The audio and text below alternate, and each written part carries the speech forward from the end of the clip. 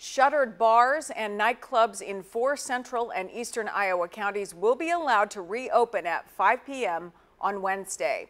Late this afternoon, Iowa Governor Kim Reynolds signed a new public health proclamation that allows bars, nightclubs, wineries, breweries, and similar businesses in Black Hawk, Dallas, Linn, and Polk counties to reopen. Those businesses in a total of 6 Iowa counties were closed almost 3 weeks ago as a way to slow the spread of COVID-19. But in 2 of those 6 counties, Johnson and Story, those businesses will remain closed for the time being.